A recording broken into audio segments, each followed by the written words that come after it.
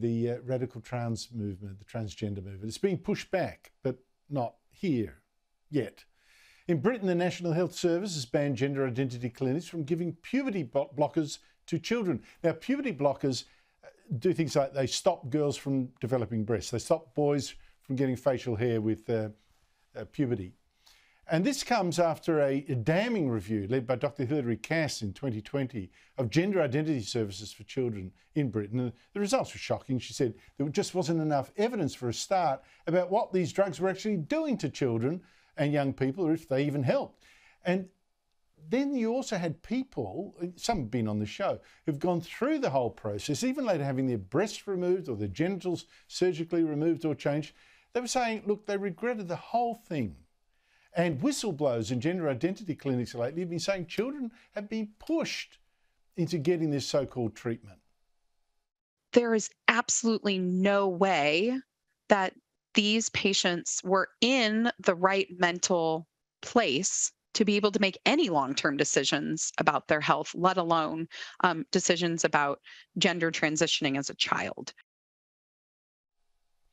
Joining me is Andrew Amos, who's an academic psychiatrist who co-authored a paper in the journal Australasian Psychiatry. We've talked about that before, a paper warning that there was too much politics and not enough science in helping children change gender. Andrew Amos, thanks for joining us again. How important is this decision in Britain? Oh, g'day, Andrew. Look, I think the decision to ban puberty blockers in England will turn out to be crucial in England, but also in Australia. It's obviously good news for English kids who'll no longer be put at risk of serious physical and psychological harms, but even more important, it'll interrupt the gender-affirming treadmill that drags confused young people away from normal development and towards a lifetime of harmful medications and surgeries. So that's good news for the English kids, but to put this in context, it's been reported that right now there's only about 100 English kids on puberty blockers at all. And I've got a new paper coming out that reports a massive increase in the number of Australian kids being given puberty blockers. So in 2023, for example, 172 kids were started on puberty blockers in the Queensland public health system alone. Now, it's difficult to know exactly how many kids are affected across Australia's public and private systems because we essentially had to use freedom of information requests to get any data on this. But it has to be at least many hundreds more each year. So it's a big problem in Australia and it's getting worse. So Britain's got 2.5 times our population. It's only got 100 kids on this. We have got hundreds. I mean, that's just extraordinary. I want to pick you up on something you said. Damaged, vulnerable children are being treated. This worries me, you know, the way it's often presented in the media, they're happy, well-adjusted children from good homes, loving homes, and they know they're pretty wise to what's going on and they make a conscious, rational decision, I'm in the wrong body, I want to change. What sort of children are we really talking about? Look, it's a really good question. One of the big problems in this area, of course, is that the advocates have done such a good job at preventing quality research. We're probably widely underestimating the number of kids who are being diagnosed with other serious psychiatric conditions instead of or as well as gender dysphoria. So many of these kids turn out to have other serious psychiatric problems, including autism, but also personality disorders, bipolar disorder, psychosis. So one of the more interesting theories about gender confusion is that it has more to do with early trauma, particularly sexual abuse, and with home environments that don't enforce traditional boundaries than it does with any inborn characteristics of individual kids.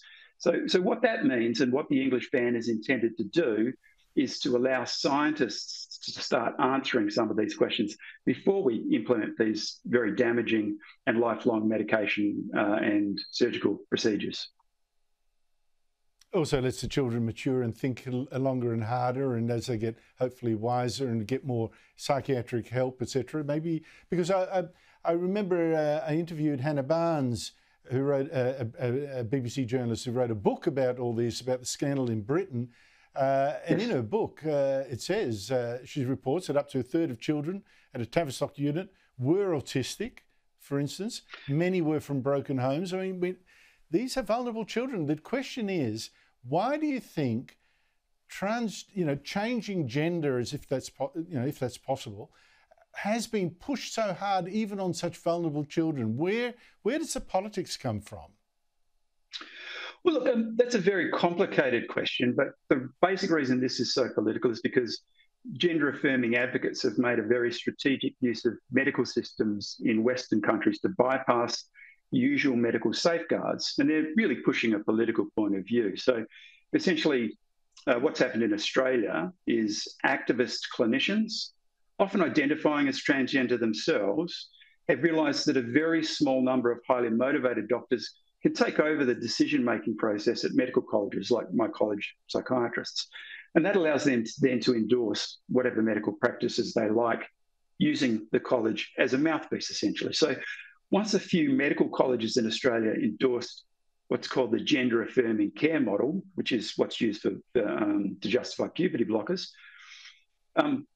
essentially then, and this occurred about 5 or 6 years ago, Australian hospitals and health systems then started to implement it, even though there was no good evidence for it. So once that happens, courts start to describe it as the standard of care, and health bureaucracies enshrine it in their protocols. So now that it has sort of legal and bureaucratic armour, it's really going to take a concerted effort by politicians with a lot more than usual courage to pass legislation that will reverse these bad decisions and to ignore the fierce criticism that they'll get from very vocal activists. And yeah, well, the courage comes from being called, a bigot, a heartless, a transphobe, etc., etc.